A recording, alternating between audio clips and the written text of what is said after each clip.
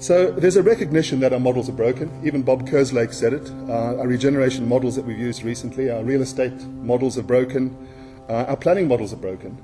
And the opportunity is for us to think slightly differently now. In many ways, those models were based on this idea that we could set everything forth in some sort of perfect regulatory system. This is Philip Howard's Death of Common Sense statement. And this idea that we constantly need certainty. We've obsessed with certainty. And the statement he says, obsessed with certainty, we see almost nothing.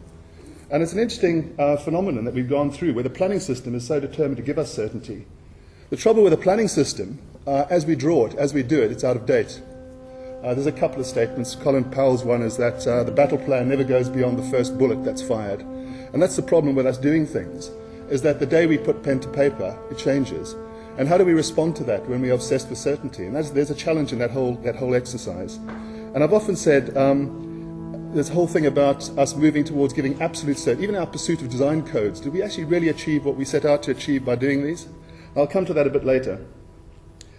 The real problem with the planning system, it has two underlying anti-city movements, both based on very utopian ideals, the Garden City movement and the Modern City movement. And I think here lies the problem. And I think the thinking that gave us both these principles are the ones that still drive our thinking, this idea, this obsession with rationality. And Owen Hatherley, in his book, The New Ruins of Britain, if any of you have seen his book, it's worthwhile getting. It's sort of an edict of what's happened, particularly in urban Renaissance times. And he was actually saying that modernism, that was this great icon, this great way of thinking, this thing that was underpinned by social concerns, has really just become a shell. It's just become a paper exercise. And therefore it's nothing more than style. And challenge in urban design, have we just become a style exercise as well? Are we just playing with constantly between Kriya and Koolhaas, our two thinking models? So this idea that we've got time to think differently about how we do things at this point in time. And I think this is where the urban design group has to play a role. I think we can't be comfortable. We have to be unreasonable all the time.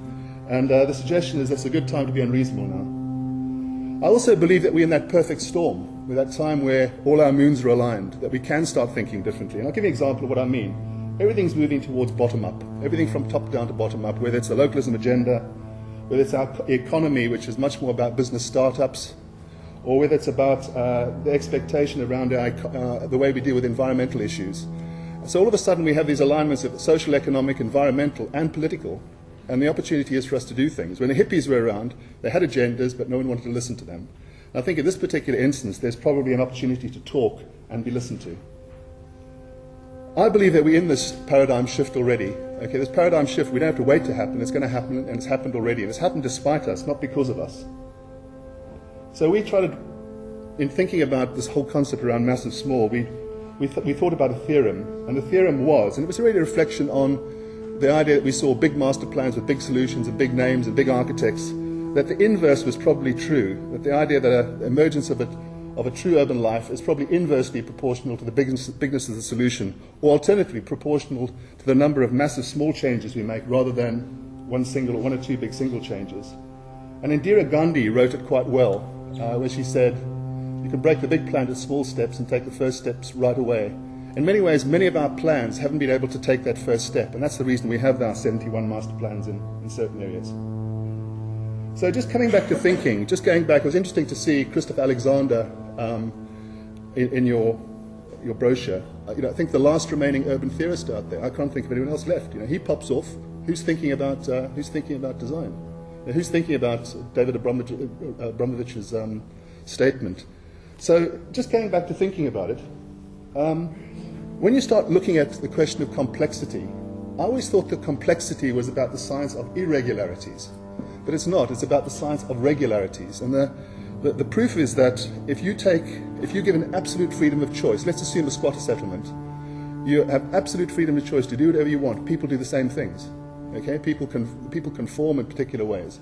So it's in many ways, an emergent system is very much a system which is about creating regularities.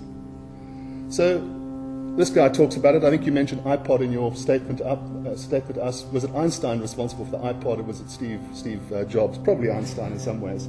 But this idea of evolution, not revolution, that we constantly see revolution as the way forward. And we never we don't test things, we don't look to evolve different principles. And if you take emergent systems are about quite funny things that tend to happen. As I mentioned before, regularities get created quite quickly. So a flock of birds, a swarm of ants, the economy, the World Wide Web, all those things start developing quite simple rules quite quickly. They start developing hierarchies, they start developing networks, fields.